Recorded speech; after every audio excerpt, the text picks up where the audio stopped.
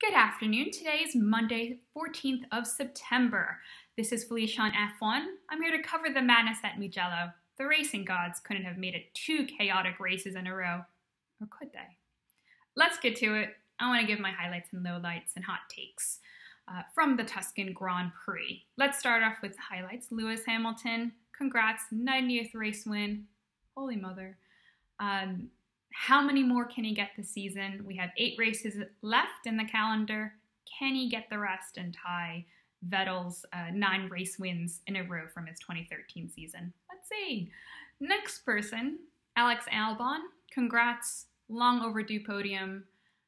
Perfect timing. He needed that, especially with all the talk surrounding his performance this season and with Gasly's emergence doing very well in the AlphaTauri. So he needed that. And I'm really glad he was able to get the podium and answer the talk surrounding him. So hope he does this for the rest of the season. Keep it up. Red flags. We saw a lot of celebrations in red this week, but it wasn't the right kind yesterday. We had red flags 2 race weeks in a row. We had 3 standing starts yesterday. According to the F1 coverage, we haven't had 2 red flagged races in a row since Monaco and Canada 2011. Okay, I mean, it was great to see again.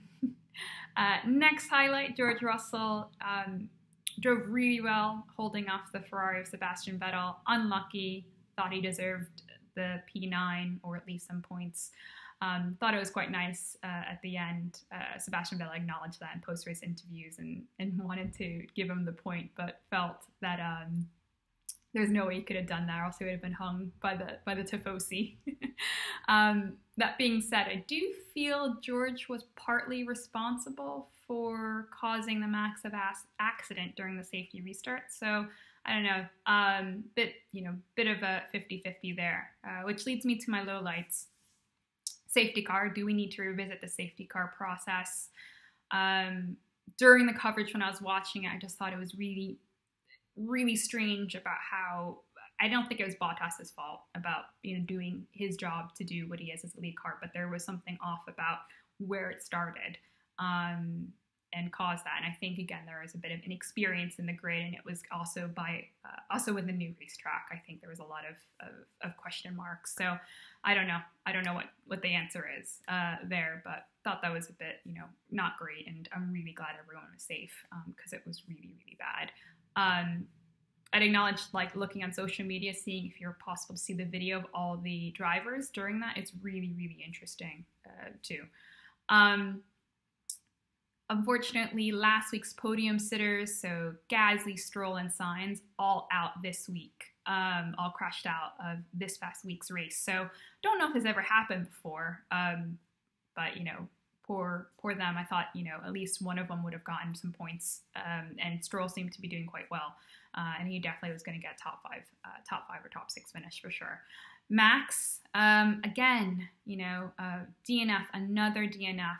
Don't think it wasn't his fault. It was problem with the car, and then he just got shunted out by Gasly. I think it might have been Gasly and Raikkonen.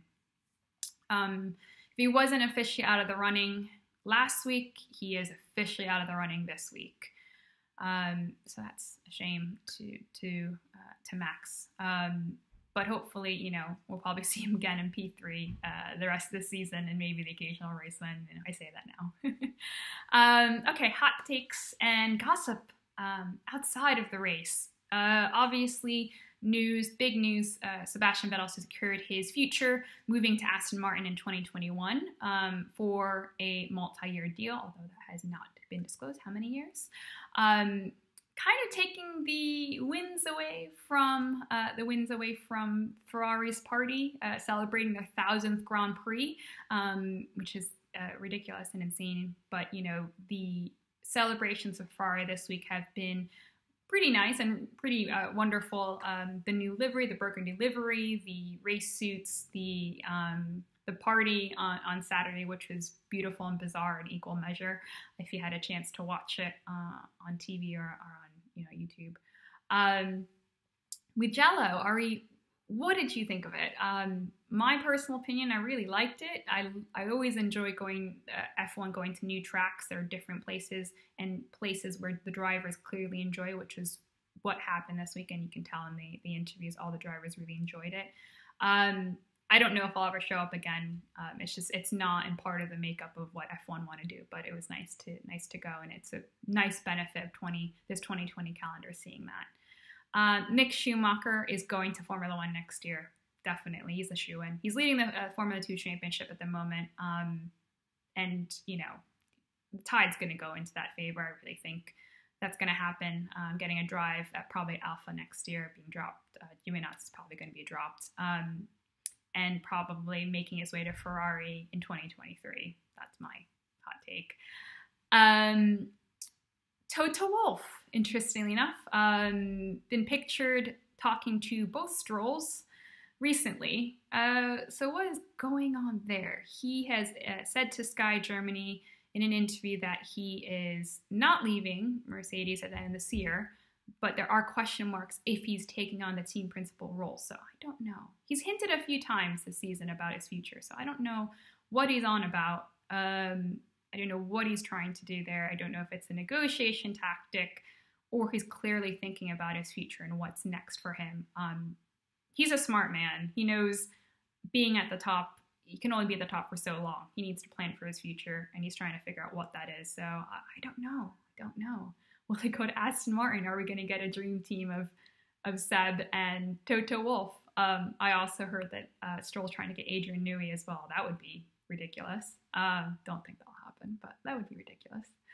And which leads me to the crazy rumor about Merc Formula One being bought out by one of their sponsors, Ineos. Eddie Jordan giving an interview to the Daily Mail. I don't know. I don't know. Eddie Jordan says things that are right and spot on and also completely off the mark. So we just don't know which part of Eddie Jordan this is. So we'll see about that. That's it for me. This has been Felicia on F1. Thank you for listening. We'll be back in 2 weeks in Sochi.